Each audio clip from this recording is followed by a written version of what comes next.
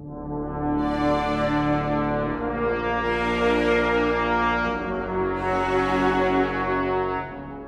everyone, welcome back to the Plunder Den. In this week's episode, we're going to be building a medieval watermill. So this is part 3 of the series of videos I've been doing on the medieval village.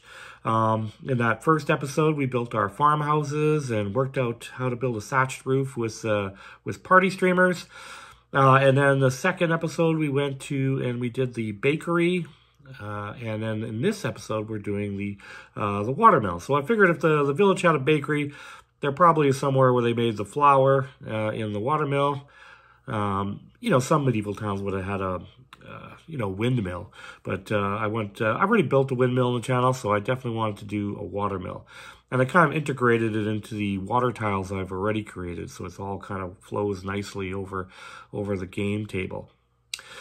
So I kind of stretched history a little bit here, and just to make it a little more interesting, I made it a fortified watermill, figuring that, they wanted to protect where the main source of their food sources is created, kind of like a granary that's in a keep or something like that, similar to that. So anyways, I decided to make the top a little more interesting. I was just going to make it a standard Tudor style, like top, second floor to the watermill, but I decided to go a little bit further and stretch history a little tad. Maybe there was one. You never know, right? All right, so let's take a look at the finished product. So there's lots of elements in here. It took me actually quite a while to build this project.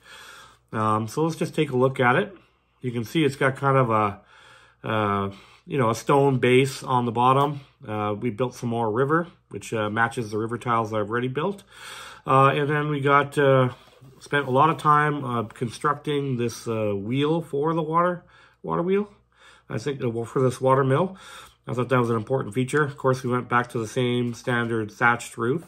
So let's take a look around the whole base. And of course, this is playable. Here I made some, I really like that door I built. Kind of looks more like a castle. And that's kind of wanted to have that look like it was a little bit, kind of like this is a fort on top of being the watermill. All right, so let's take it apart because it comes apart in 3 different pieces. So we got our top here, which actually separates. So maybe let's look at the bottom here and we'll look inside. So inside we got, you can see I actually spent a lot of time making details. There's some bags of flour over here. And we got, this is where the wheel turns the grinder and grinds the grains and stuff in here. Comes out in a little hopper here, and then they put them into these bags. So I kind of took a look at some historical pictures of, well, there's no historical pictures. Artist renditions of what it looked like, and then kind of went from there. I also wanted to make this little, so this wall's a little higher, mainly just to encompass these water wheel. But I made this platform here so, you can have archers or crossbowmen shooting out these openings here, these windows. So you got a second floor right in the stone wall, so it's kind of, more like a fort. So anyways, I got that on the bottom floor. Then we got on the top here. This is kind of like a palisade fort. I kind of went with the same old track system to lock them into each other. I really like this, just making this simple as possible. And then this comes off the roof. So let's take a look at the second floor. A lot of super detail in there. And, I made some really cool doors in here. I'll show you the doors. Kind of matches the one on the bottom. Anyways, I kind of left them open. Just a little like there's action going on. Maybe the guys are running out. And so you got this second floor. Now, all this around here fits the standard minis that I'm using. You can get a little bit of bigger mini in there. Like I was using my Firelock games for Blood&Crowns. But any 28 mil, miniature would probably fit in there. I even used my World War I ones was a wider base, and they still, I made enough space in there so you could get them in there. So you got all these areas you can have your guys shooting off this this top level here. And I have also here, this is the roof. So again, track system, simple construction, pretty much. And then I just wanted to mention one more thing about the bottom. I didn't put a staircase just to save room. I actually went with like a ladder. So you get to this platform on the ladder, and then there's an opening on the floor you saw on the second floor. where the ladder comes out. So that's pretty much all the components. So it's kind of, there was a lot of complicated pieces in there, a lot of different techniques that I've done on the channel. But I really want to put it all together for this water mill. This is something I've never done. Now, the other thing is, this is our last episode in this set. So I won't be doing anything in this Plunder Den anymore. I'm moving, as I mentioned a couple of episodes ago. And so into a bigger space. I should be able to get a couple of game tables in there, and we'll have another area just for crafting, and I can film my intros and stuff like that. So really excited about moving to the new space. So I'll be off the air for probably 2 to 3 weeks, 4 weeks, depending on how long it takes and how long it takes me to set up. I won't have any time to craft anything. It's quite a big move. You can imagine, you know, I've seen all the stuff I've built over the years. There's going to be a lot to pack up in here and move on. Now, there's a few things I sold off, and there's probably some things in the future I'm going to sell off too, just to make some more space so I can expand on when I get into the new space, you know, get more terrain building. So the Plunder Den is not going away. It's just temporarily moving, hopefully to a, you know, it's definitely going to be a better space for me for this channel. All right, so that's it. If you guys like what we're doing here in the Plunder Den, make sure you smash that like button and consider subscribing to the Plunder Den and get first-hand information when I start these kind of projects. All right, everyone, let's get down to the table. Let's start doing some painting and let's start some crafting.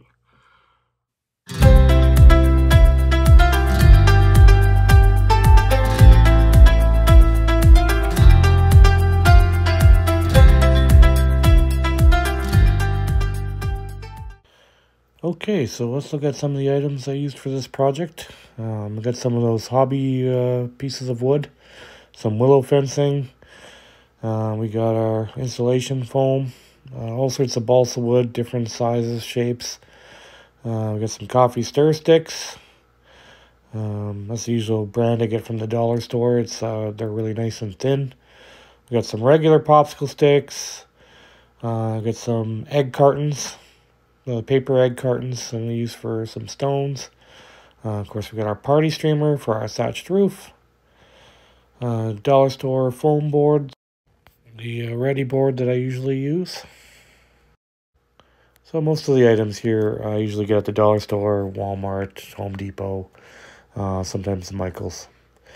So I started off by planning it out using my 2 river tiles that I built on the channel. And I really wanted this watermill to fit within that space. So when I'm playing it on the table, it'll cross the entire span of the table. This is a 4x8 table that I have here. So it's about 4 feet across. So I kind of just cut it out of dollar store foam board. I usually draw right on top of it, just to kind of see what the building's going to look like. Does it look proportionally correct? Then I grab my minis, which I usually do, and start placing them in the space to see if it's the right size. And I haven't decided how I'm going to build the mechanisms inside of this watermill. And I figured maybe I should probably start with the wheel itself. And I'm just kind of drawing in the thickness of the walls. So I just got my this is a roll of duct tape, and then my huge miniatures mud paste there. I just figured they were perfect circles, and kind of just traced them off onto this dollar store foam board. I was just kind of looking for round shapes that would be the right scale for this. So I cut them out. I just showed you the sandpaper because I sanded out the loops a little bit. I wound up cutting them out with that hobby knife. Sometimes they're a little bit rough. So then I cut out the center. As you can see there, I kind of made a little center space and made the widths for this dowel I got here. And that's kind of going to hold the wheel together and push into the wall.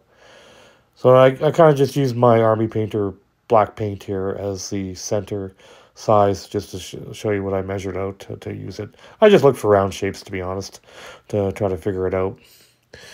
So that worked out great. And then I started using some coffee stir sticks. So I kind of wanted to frame out this entire wheel. I figured it'd make a double wheel and then kind of glue them together. Um, it's hard to carve wood or shape it into a round shape. That's why I went with a dollar store foam board. And I also have to cut the bottoms of this wheel because it's going to be within the water, right? So I kind of cut my coffee stir sticks in that shape. You can see I kind of let a square in the center. That's the same size as a dowel. And then I'm going to have to trim the bottom off because I want it to be flush with those smaller coffee stir sticks in the bottom. So this is after I cut the foam board off the bottom. And you can see they're nice and flat. I'm just using my hand, but I did use a ruler. Of course, I got my working mat, which is, getting pretty rough, but you can still kind of see if it's a straight line or not. So then I just temporarily put the dowel in the middle here, mainly just so I can construct the rest of the wheel. And it's kind of sitting flat. And then I can start gluing other components to it to make up the wheel. So I really just wanted to connect the two together, so I figured that would be a good width. And I got some coffee stir sticks, and now I'm going to add them all the way around it to essentially attach them together. All right, so this is after I've glued them together, pretty much staggered them between the longer pieces, the longer supports. And then I started wanting to wrap the detail around the sides. So it just looks like there's a lot of spokes on a wheel. And so I just wanted to add that detail on there as well. So I went and glued those all to it. And then I decided to make kind of like a scoop, really. That's what the water gets caught into and pushes the wheel around on a water wheel. So that's kind of what I was going for there. I just figured I'd just glue those coffee stir sticks in a slant. And so you got kind of little scoops on it. So I did that all the way around, completed all those other pieces, and pretty well this wheel is pretty well fabricated. So then I kind of took it and put it onto my dollar store foam board mat here that I'm building the whole structure on, and just kind of see how it fits in there, where exactly. I ended up moving it a little bit forward, and that's why I do a lot of planning here, just to make sure everything lines up properly. So these are our walls. I already measured it earlier, the thickness, and then I kind of figured out the basic. It's kind of like an L shape, to be honest. That's what it looks like it works out to. If I decided to put a couple of windows in it. Now, it's a little bit taller than I normally would, so it's almost 3 inches, mainly because there's that water wheel there, so I wanted the second floor to be a little bit taller or over top of the wheel. And I just cut out all the shapes here. And I started putting in, that's really coffee stir sticks in there to frame out the windows. And you can see that I've left one side with the paper on and taken one side off and texturized it with a tinfoil ball. I've done this before on some of my projects, just to add a little bit more strength to the one side. Because we're going to glue stones to that side, it doesn't really matter if it's got the paper on that side, and we just really want the texture on the inside. Now this one's got, I'm keeping the paper on both sides because I'm going to do a kind of like a facing where the wheel is of stone inside as well. So kind of like an accent wall. And then I got my small balsa wood, and we're just going to finish framing out these windows. So now that I've fabricated everything, I just showed you my hot glue gun. I'm just going to hot glue it all together. But I'm not going to glue the wheel down. That's still going to be loose. So you can see I put a hole in that one wall. And kind of that's where the height of the grinder is going to be. So kind of the mechanics on the inside.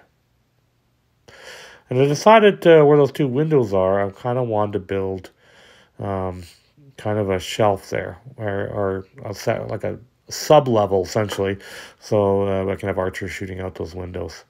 But before we're going to do that, I use my willow sticks here and kind of frame out the house. This gives it a lot more support. So I kind of glued them on all the corners, and you can see I'm starting to build that stepway there, or walkway there around the windows. And the one side is eventually going to be a staircase going up to the upper level. Or it's a ladder, really, not a staircase. And then I'm going to add some balsa wood trimming in here just to kind of give it a little more support as well. And now it's time to build some stones. So if seen me done this on the channel before, that's just insulation foam. I cut them into, just strips and then cut them into rectangles. And then I cut them into 3 different shapes or 4 different shapes of stone. So in the reference pictures I had of some of the watermills, they all had kind of like a stone wall that was kind of on the one side. I wonder if it's probably just to trap the water and help the wheel spin even more. But they usually have like kind of like a concrete pillar in there. So I really wanted to capture that. So just right at the back side of that wheel. And so I just carved 2 pieces of insulation foam. And really those bricks I drew them on with a pencil. And I kind of just texturized the bottom with a tinfoil ball. And then I started gluing the bricks to the outside of the entire piece. So there is actually quite a bit of steps here. Obviously, we're still not going to glue the wheel in, but I constantly go back to make sure it fits right, that before the bricks dry, that they're not leaning the wheel in a certain way, that it's still straight, which will make it easier to glue it to the mechanisms on the inside. And also, just showing you that accent wall. I want to also put bricks in that side. So just like there's a very sturdy outer wall there that the wheel's attached to, which it just seems more realistic in the construction of the whole thing. So this is after I've done all the stone work. It's a little tricky around the, did an archway doorway, which I usually don't. I usually do look straight, but I wanted to add a little more, give it a little more castle feel, because this is a fortified watermill. So now I'm going to add the egg carton shell stones that I've done for most of the medieval builds that we've done for this village. I just kind of like that stone look. It looks more like very medieval, opposed to the wooden planks. But we're going to put wooden planks on the second floor. So now I'm starting to build the actual grinder on the inside. I went and got some of my hobby shapes that I have, those hobby pieces of wood. You can get those at the dollar store. They have squares and circles, and they're different sizes. Now, the thing to remember is the height of where it has to be connected to the water wheel. So that's how much height I have to build up. So you can see I kind of just made a little platform. I doubled it up on the bottom with the square pieces and kind of made it like that's kind of the turbine. I might have to cut down those pegs a little bit because they're too long. I know I've kind of jumped a few steps here, but really I just kind of used coffee stir sticks to kind of make an outer wall. I made a second wheel that they're connected to. So I used a lot of reference pictures to look at what those grinders look like. And that's kind of how it is. It turns the wheel and it turns the turbine on the inside. That's what grinds it. So I spent a lot of time working on the mechanisms and made sure that it's the right height. So it's the perfect height of where that dowel is coming to the wall to glue it together there. So I really wanted to spend a lot of time on the details. Similar to the bakery, I just want this whole medieval village to be really detailed so you can play through all the buildings. So I'm kind of laying out where I'm going to have my walkway. Now that I have my turbine in there, I can or my grinder, I can kind of determine how much space I have for that walkway. So I essentially had to build that first to determine that. So then I cut out some larger pieces of insulation foam. Just similar to the river tile, if you watch that episode, I cut them out and put them in the coffee tin, shook them up. And they're kind of these are the river stones, right, on the side of the riverbank. Now, of course, I'm building it on a flat surface, so I'm gonna use my resin technique where I don't have to have, a reservoir or have it deep or anything like that. This is going to be flat, obviously. So we're going to just use a brush on of the resin. But first, we got to put the drywall compound, and this is a really important step because it kind of creates the movement in the water or the waves. And you can see I left that little square really with no resin, with no drywall compound on it, because that's where the wheel's going to sink in a little bit. So we're just going to leave that the way it is. So then I'm just going to have to let that dry. And you can see the wheel's all done. My grinder's all done. Just kind of showing you all the base floor components. They're pretty well done. And the drywall compound is dried. And now we're ready for a black coat. Now you can see I didn't finish the walkway on the inside, mainly because I wanted to finish the paint first. If I would put the walkway on, it would be too hard to paint it. So I'm going to do that at the very end almost. So this is the second floor. I kind of want it to be like a little Tudor style. I want it to overhang over top of the wheel. So I kind of played around with this for a while. I know I wanted to have a couple doorways and a walkway that goes all the way around it because I wanted to make it kind of like a palisade fort. Kind of just really sell the fortified watermill opposed to just, I could have just put a rooftop or a structure on the top other than a fortification. So this is simple, just essentially a square, 4 walls, put a couple windows on 2 of them, doorway on 2 of them, and I'm just going to hot glue that on there and kind of have my frames. But before we hot glue it on, I actually ended up taking off the paper on both sides because we're going to go with planks on the outside, to give more of a Tudor style look opposed to the stone base. So we had to take the paper out both sides and frame out the windows similar to the bottom floors. They're going to do the same thing as the top floor. And I've done that on all the builds in this medieval village. So it's a mixture of balsa wood and coffee stir sticks. Coffee stir sticks are a little wider, so you can put it on the base of the door, and you can use it as a window seal. And then your 2 types of different balsa wood there to frame out the windows. The skinniest piece in the middle for the framing of the window. So you should have something like this when you're done. I let those dry up. They actually didn't take long with the white glue. They don't take long. But then definitely I use the hot glue to actually put the structure together. I don't like using white glue and letting it dry because then you kind of have to keep it straight and they bow a little bit because we took the paper off. Hot glue just glues it on straight. So then I moved to, I wanted to have an opening in the middle there. That's kind of where the ladder's coming up to. And it kind of just goes down into the grinder down below. So I kind of framed that out as well. I went with a coffee stir stick floor up here, so it's a wooden planks instead. Then obviously there wouldn't be stone up there on the second floor. It'd make more sense to have wooden planks on the second floor. So then using my willow sticks here from my willow fencing, and I'm just going to frame it out as the same as I did for the base. And this is similar technique to the other 2 buildings we already built for the medieval village. I just wanted to make it feel like it's all part of the same, same town, right? Similar construction. So then I went off to use coffee stir sticks and went around the walkway all the way around the top floor. I kind of went a little fancy with the pattern. Now, when I started gluing these planks on, I kind of forgot that I should paint the bottom black just to offset any potential warping that may occur. So I just paint that bottom with black craft paint, and it counteracts the gluing of the sticks on there. So now I'm moving to kind of framing out or selling this Tudor style on the outside of the walls here. So you kind of just use your coffee stir sticks and kind of did a frame on the top and the bottom. This all gives extra support to the whole structure as well. So you got those the willow fencing on the inside, and you can see I kind of trimmed the top in there as well.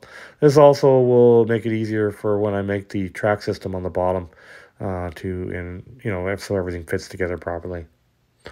So I went with a few dowels on the corners. I kind of was inspired by some of the towers that were in Braveheart, the movie. And obviously this is much larger, but that original fort that they had in the Scottish town there, they had these palisade kind of towers, and they were kind of sharp sticks in the corners, and then other timbers to make up the tower. So I kind of wanted to copy that somewhat, and just to make it look more like one large tower, but it's on top of the watermill. So that's for the very rooftop. So there's actually three components: the base, the second floor, and then we're gonna build a small roof cap for this structure at the top here. So really simple construction. Essentially just made a rectangle here. Got some larger balsa wood that I'm going to put between these two triangles that are going to be the upper part of it. And then I kind of went to the frame system. So the same thing I did with the bakery. Same kind of design. And then I just got some more dollar store foam board here. And this is going to be the tops on there that I'm going to just glue to those that structure I put on there. And essentially, it's just a super easy roof. Now, I like putting the dollar store foam board as I could normally use cardboard stock, but this gives it a little more thickness to help me sell the thatched roof a little bit with this party streamers. So that's why I like to use the dollar store foam board. You can see I'm starting to frame it out with some coffee stir sticks to carry up that Tudor style to the top level. Then I decided to go back in, finish gluing the staircase into the inside of the base. And you can see that I've kind of completed all these components. And now we're going to add black craft paint to it. Now, I didn't show you, but I did build the track system on the bottom of that roof. I haven't done it on the second floor yet, but we'll do that in a bit. So these are the party streamers, and of course in the last two episodes, if you go and watch the farmhouse, I go into a lot more depth of how I put the party streamers onto the roof or apply it. Right now I'm just showing you where I just cut them down and then I glue them on with white glue. And on the very top, I kind of leave it as one solid piece, but trim it all the way around, and that gives you kind of a cap piece. So you should have something like that when you're done. So now I moved on to making my doors. So I got several doors I got to build. I got to build one for the base floor. I got to build some for the upper floors. So I want some jewelry from Michael's and some beads. I'm going to put some bolts on the door and make it look real medieval, like with two metal strips on it with bolts, and then have a ring door handle. So I kind of used coffee stir sticks and those little jewelry pieces. And then while I was doing that, I wanted to make some flower bags for inside the base where the grinder is going to be. So that's the track system. That was just some dollar store foam board. And I kind of fit it so it fits in there snug. Now, at the top, I wasn't sure if I was going to make some wooden log kind of supports. So I decided to just do it on this one side. So I had to go back and fill in the gaps. I left gaps there with some dollar store foam, not actually insulation foam bricks. So that kind of finishes off the whole look. And then this is going to sit right on those logs there. Just to look like there's a couple support beams there. So I just kind of added that detail to the one side. So then we went back again to the black craft paint. We're going to hit the thatched roof, the doors, the flower bags, and then some of the bricks and stones. And I'm just showing you that I made those out of the dollar store foam board. And when I put them down there, I actually pinched them. So I can show you my fingers. I pinched them and then glued it down. So it makes it look like it's a full flower bag. They came out really good, actually. So that's after I've added the black craft paint to all the components. And we are about ready to move on to the under or base coats of the paint job as this entire thing. So this actually took quite some time. I think I was working on this project for a couple of weeks, to be honest. It took me quite a while to fabricate all this. So I'm just going to use that real brown and kind of cover everything with that. This is the standard base colors I always use. Bark brown's the next color. And then we're going to move on to the Pablo in the next step. So I'm just really kind of briefly going through this just so you can see what colors I use on the base coats, which is the same I always use. I like these three tones. Gives me a good earth tone feel. Makes it feel like all my terrain's from the same world. and I really like to just stick with that same base coat. So you can see that pebble's been on there. I've kind of highlighted a few areas, brightened up a few areas on the base decks, on the where the water's going to go, some of the stonework on the sides, the sandbags. And then I'm going to go to a real brown and yellow ochre combination. I'm going to mix the two together. I've done this also for a lot of my decks and my ships and docks and stuff. Could put them together as it's kind of a darker yellow. Put that down first. And then I go back to the yellow ochre and put it on again. Now the camel is for all the stonework. So we're going to paint all that stonework. And I just put it on lightly because I want to keep some of those nice browns and undertones that I've kept underneath. And I add a little bit of camel to the door. Add a little bit to the, obviously the base stones. You can see I put a little bit on the doors, a little bit on the wheel. Starting to lighten up the water wheel there. And I hit the floors on the upper floor. So this is Mummy Robe, and we're going to even lighten up the stones even more, lighten up those flower bags. And then we're going to move to some speed paints, Graveland Gray, some dark wood, and hardened leather, sand golem. Those are all the colors we're going to use on all the wood in here, just to kind of give it a more aged look. We got our army green and our scale hide. We're going to add some greens to the walls on the outer part of the building, and then I kind of want to do some of those colors on the wheel itself, and give it kind of an old, more of a green look to it. Now this is to add some grunge to it. We got our Commando Green, Malignant Green. We got our Skeleton Horde, Agrax Earth Shader, all my Sand Golem, all my grunge team, I call them. Add kind of a, plant life to everything and giving it a good weathered look.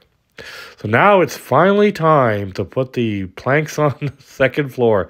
So I used a dark wood on the bottom of those planks, so they're kind of colored. Then I glued them down. Those are just coffee stir sticks. And then I went over with hardened leather on top. So now we're going to color the water. So we got this deep blue. We got a gray ultramarine blue. And that's going to be the kind of the center, the deepest part of the river. And then we got Hydra blue, we got, turquoise, crystal blue, void shield blue. Those are our lighter colors. They're going to be the closest to the shoreline. And then I kind of use this Highland blue speed paint to kind of mix some of the colors together. So I got kind of this going on here. So you just remember to keep your darks to the center, and then your lights to the edges, and then kind of use that speed paint to kind of mix some of them together.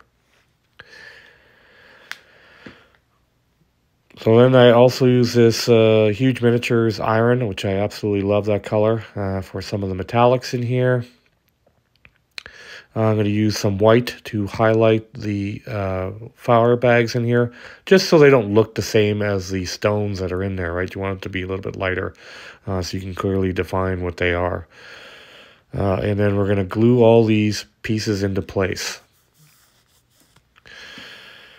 So this is the resin I use, Art Minds. It comes from Michael's craft store, and it's got a blue color to it already.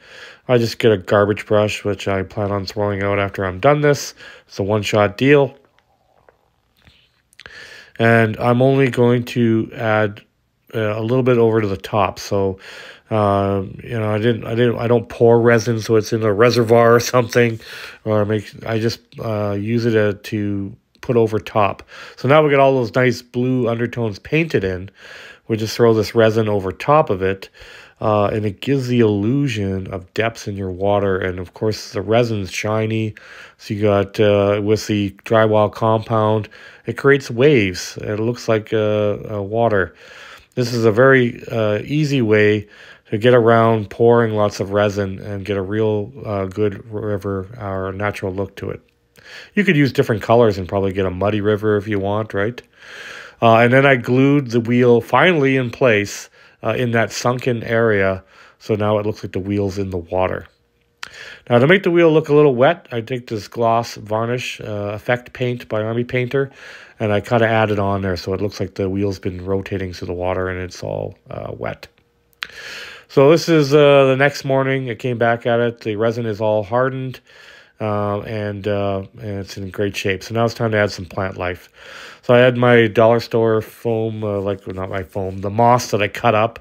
I got my huge miniatures. I like to mix those two colors together. Gamer grass, some jungle turf, just some tufts, and all game terrain. I love those little flowers. I like to put a nice variety of different flowers, different tufts, just to make it, when you see plant life in nature, it has a lot of different, you want to have a lot of different plant life. You don't want to have a repeat of the same thing over and over again. It just doesn't look natural. So just to sell the waves a little bit more, I went with my white craft paint. This just kind of gives me wake or movement more. I highlighted some of the raised areas, only a little bit. I think in my river tiles, I probably went a little overzealous with the white. So I really toned it down a little bit on this one, and I like it a lot better. I just wanted a little bit on the edges, around where the wheel is, and that's where the white would be. So we're just kind of doing a complete view of the entire thing. We're just spinning through. It's all completed. All the plant life is glued down. All the floors, all the track systems, everything's dry. All the paint's dry, the resin's dry. And we are complete this project, but I'm just kind of going through all the different floors. So I'm really happy how this turned out. This is one of my favorite projects, I would have to say. And it's my last one in this Plunder Den. We're going to, of course, move on to another space and start more projects. All right, so let's take a look at the battlefield. So I got my Blood and Crown stuff came in the mail, as you know, in the unboxing episode. And I'm getting closer to getting 2 armies done. I'm running around about 40 miniatures done now, but I want to kind of have 40 miniatures for both sides. So I got a little ways to go.